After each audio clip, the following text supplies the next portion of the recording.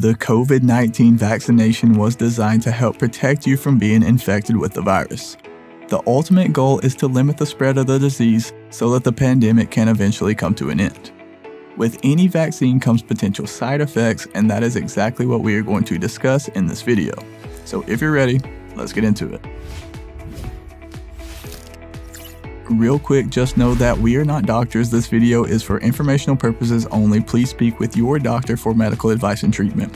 And you can visit cdc.gov for the latest information regarding COVID-19. But just know that if you do get the vaccine, you may experience some side effects. This is normal and it's not a reason to panic because it's a sign that your body is building protection from the virus.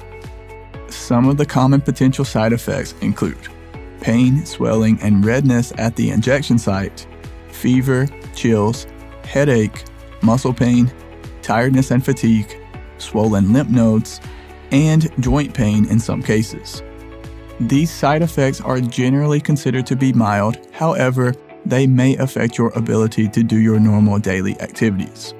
The severity of each side effect will vary from person to person, but they should go away after a few days, and this is the case for most people.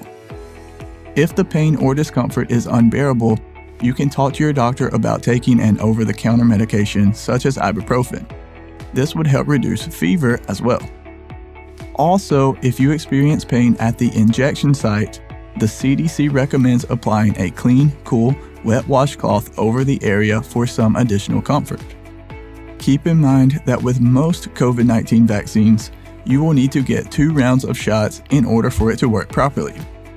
It seems that people are experiencing more side effects after the second dose compared to the first dose. With that said, you should still get the second shot even if you do experience side effects after the first shot. That is, of course, unless your doctor instructs you not to proceed with the second dose. If the redness or tenderness where you got the shot increases after 24 hours, you should talk to your doctor for further assistance. Or if your side effects do not seem to be going away after a few days, you can reach out to your doctor in this case as well. Real quick, if you thought this video was helpful, do me a huge favor and hit the like button. It really helps support the channel and I greatly appreciate it. And while you're down there, go ahead and click the subscribe button as well because we have a ton of other videos on our channel that I think you will enjoy. As always, to help stop the pandemic, try to do your best at practicing social distancing while around others, even after you have been vaccinated. And just a reminder, we are not doctors. This video is for informational purposes only. Please speak with your doctor for medical advice and treatment because they will know more about your individual condition.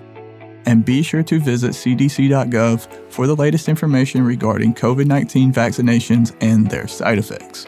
Thank you so much for watching all the way to the end. Have a blessed day, and as always, breathe easy, my friend.